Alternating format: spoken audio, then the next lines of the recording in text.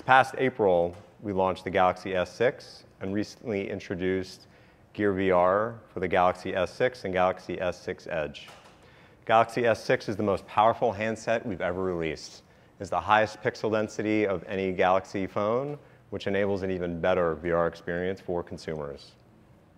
So Gear VR, combined with the Galaxy Note 4, Galaxy S6, and Galaxy S6 Edge, make virtual reality a possibility for millions of people. So now that we've discussed hardware, let's get on to the fun part, 360 content. So this past January at CES, we officially launched Samsung's Milk VR, a virtual reality content service exclusive to Gear VR, which offers premium, immersive 360-degree videos delivered on a daily basis. Our aim is for consumers to build a daily habit in virtual reality. And we try to foster this habit by offering a steady stream of the latest in premium immersive 360-degree content across multiple categories, including music, fashion, action, and sports. And one of the main sort of overarching themes in our content strategy for Samsung's Milk VR is providing consumers with inside access to unexplored worlds.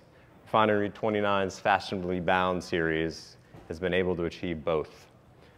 So now let's focus on why it made sense for Samsung to partner with Refinery29 on virtual reality content. The team at Samsung was truly inspired by Refinery29's vision that virtual reality can be for everyone. Refinery29 was extremely passionate about creating premium VR experiences, and that's exactly the type of content that we're trying to offer consumers via Samsung's Milk VR. Refinery29 was able to expand VR to an entirely new audience with their lifestyle, fashion, and travel-focused content. Fashionably Bound is a fantastic example of 360 content made right, and we couldn't be more thrilled with our partnership. And I missed a couple slides, by the way. So there you can see on the, I believe, far left, far right, that's the Galaxy Note 4. Galaxy S6 is in the middle, and Gear VR is all the way to your left. Immersive content experience. Bam. Beautiful. So with that, it's awesome. This is the baton being passed. I will hand the baton. I love it. Melissa. Thanks, Jim. Thanks.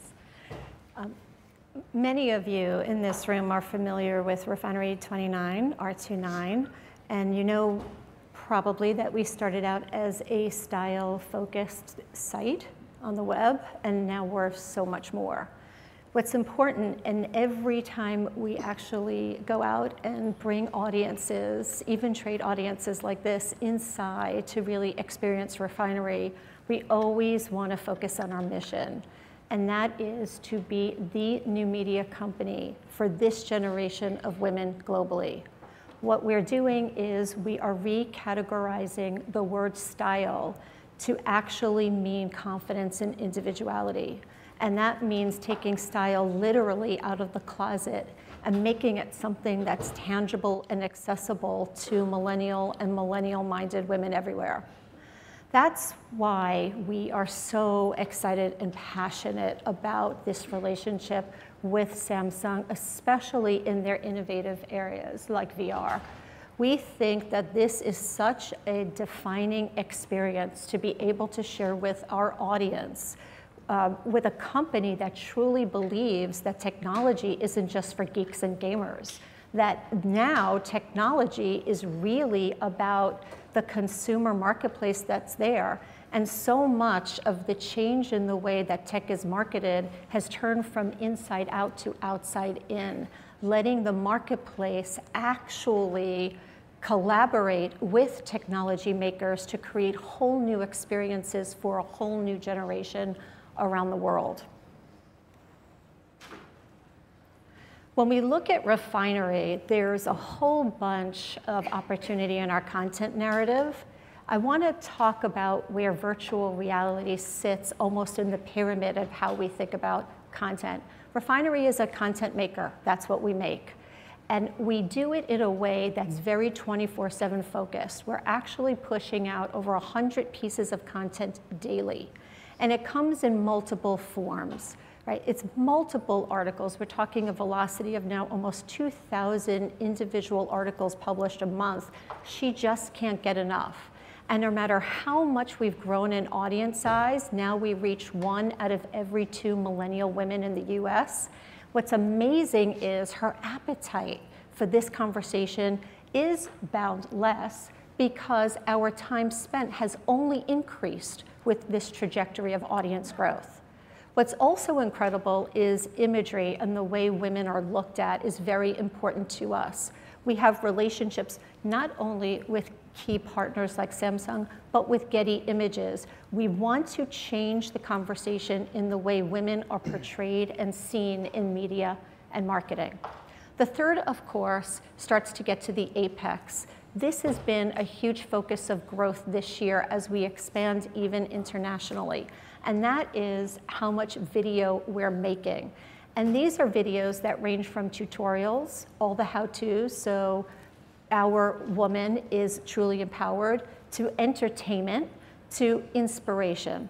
And what's incredible for us as very vigilant content makers is virtual reality sits at the very top of inspiration. It is there to inspire and unleash this woman into a whole new world that she's so curious about and she can't get enough of. Recently, actually as recent as last week, we debuted our new research in a series that we call Her Brain on Digital, or HBOD, inside the world of the millennial-minded woman.